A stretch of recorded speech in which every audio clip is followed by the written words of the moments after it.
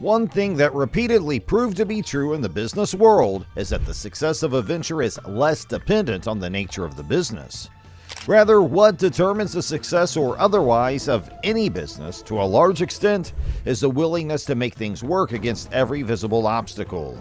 The story of Philip Morris fully represents this fact. As a business venture, the organization has every reason to fail. The odds were heavily stacked against the company right from the beginning. The number of factors that have the potential to mitigate against the growth of Philip Morris are better appreciated considering that the tobacco industry as a whole has almost zero credibility because of the huge risk its product poses to public health. Against all odds, the company has continued to make its mark in the business world despite the bitter controversy surrounding it. The company has stood the test of time, and it has a long history that cuts across over 140 years. Philip Morris has expansive coverage on the world market, with its products reaching almost every end of the earth. This tobacco giant has traveled a very long road to its current destination. Stay tuned as we unveil every detail of its long walk to success.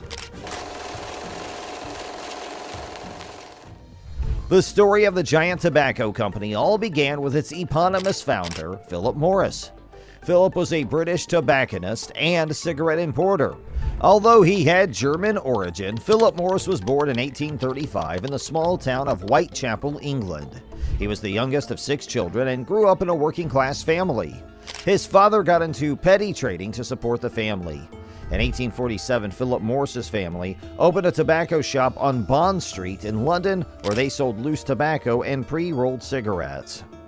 Morris had a keen entrepreneurial spirit from a young age and began working in his father's tobacco shop when he was just 12 years old. Philip Morris continued to learn about the cigarette trade in his early adult years. After completing his apprenticeship in his father's shop, Morris set his sights on America, the land of opportunity. In 1854, at the age of 19, Morris arrived in New York City with just $5 to his name. He quickly found work at a tobacco factory and began to learn the ins and outs of the industry. During his days in the tobacco factory, Morris broadened his horizons. He gathered the necessary knowledge on how to run a tobacco business on a bigger scale compared to his father's small shop back in England. Convinced that he had already had what it takes to run his own business, in 1858 Morris struck out on his own and founded his own tobacco company, which he named after himself. Initially, the company focused on producing hand-rolled cigarettes, which were popular at that time. However, Morris soon realized that there was a growing demand for machine-made cigarettes that were easier and faster to produce. To meet this demand, Morris invested heavily in new equipment and technology, and soon his company was producing millions of cigarettes every year. Morris also began to experiment with new blends of tobacco, creating a unique taste that set his products apart from the competition. In 1870, Morris began to produce Philip Morris Cambridge and Philip Morris Oxford Blues, which were later called Oxford Ovals and Philip Morris Blues. Philip Morris displayed a deep insight into the tobacco business by achieving a lot with his company within a relatively short period of time. However, the company still had a long road ahead. The Philip Morris Company had just started emerging as a big player in the tobacco industry when he died in 1873. Philip's death left a gap in the administration of the company, but his widow Margaret and his son Leopold Morris carried on his cigarette trade. Leopold soon proved to be a worthy successor as he took the company to a different level of dominance in the tobacco industry. Leopold's first innovation was forming a partnership with Joseph Grunenbaum in 1881, and in 1885 the company changed its name to Philip Morris & Company Ltd. after the partnership was dissolved. The company later went through a series of acquisitions from different owners before it was finally incorporated in 1919 as Philip Morris & Company Ltd. Inc. During the early 1900s, the company started rolling out different brands of cigarettes in order to expand into a different market. The company was very meticulous in its branding. It carefully created its product to appeal to the targeted market and aggressively directed the promotion of the brand to its targeted group of people. One of its most iconic brands is Marlboro, which was created in 1904. The Marlboro brand has been marginally successful since it first touched the market. Today, it is widely regarded as the most sold cigarette brand in the world. The company's Marlboro brand ranked first among the most valuable tobacco brands in 2017 on Brand Finance's website. In 1924, Philip Morris began a serious advertising campaign aimed at getting Marlboros into the hands of as many people as they could around the world. The company hired marketing experts to head the advertisement of the Marlboro brand across different media. One of the major advertising tricks the company pulled in promoting its Marlboro brand was to position the cigarettes as desirable by attaching them to trendy things in society. The company paid a huge sum of money to celebrities and TV stars to promote its brand. The company went as far as sponsoring event planners to organize parties for young people in different social gatherings like clubs and other functions. At the same time, they seized the chance to advertise their product.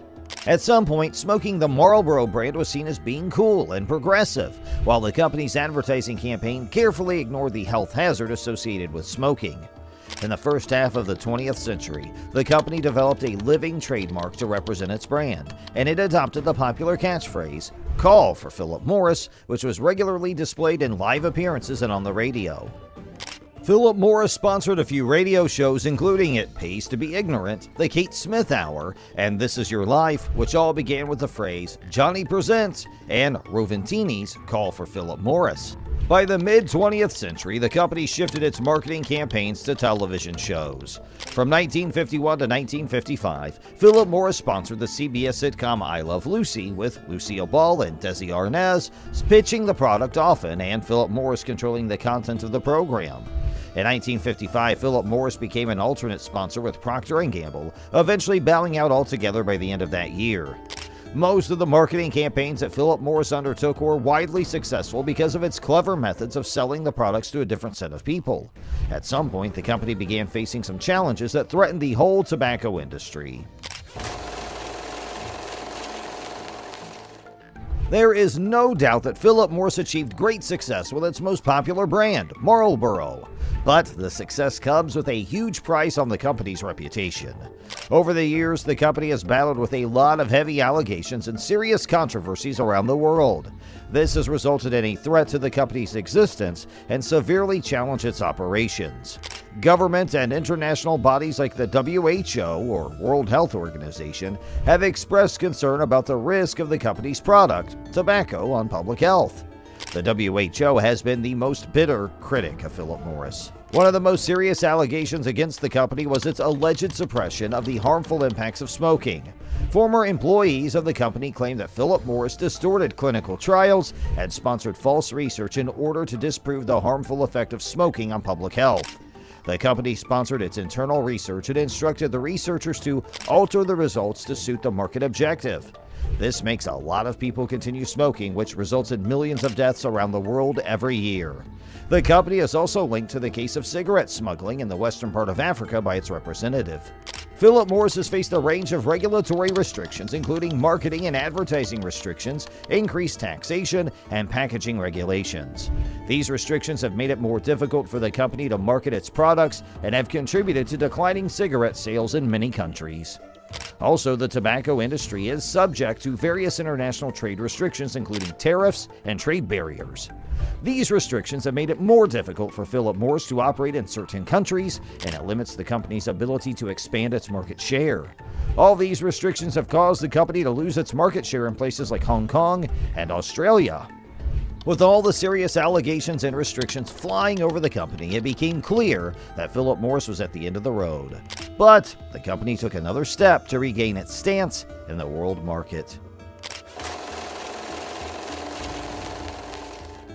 Philip Morris Inc. has made some important reforms to revive the dirty image of the company.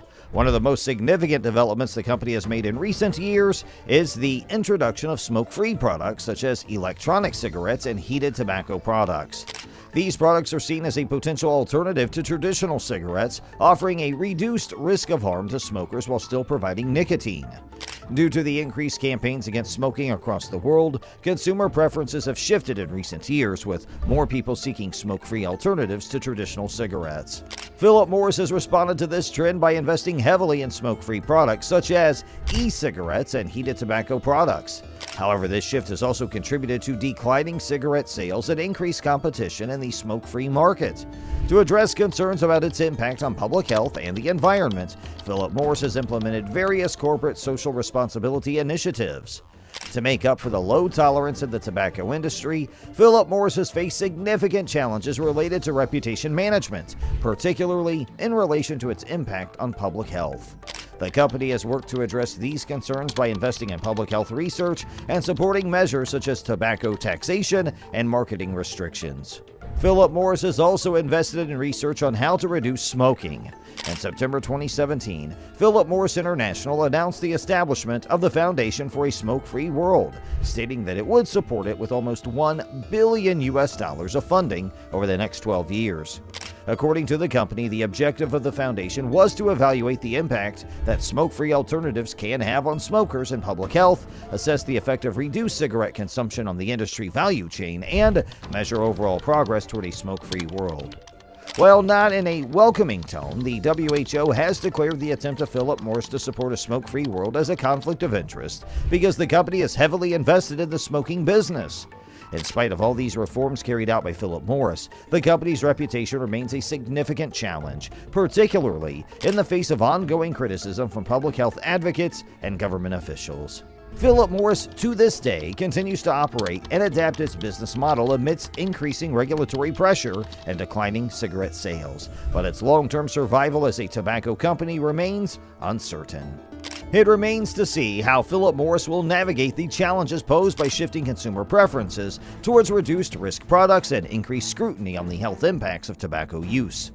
Regardless of the outcome, Philip Morris International is likely to remain a major player in the tobacco industry, given its global presence and vast resources. This was the Philip Morris story. As Marlboro once stated, "Come where the flavor is," and subscribe to Business Capital.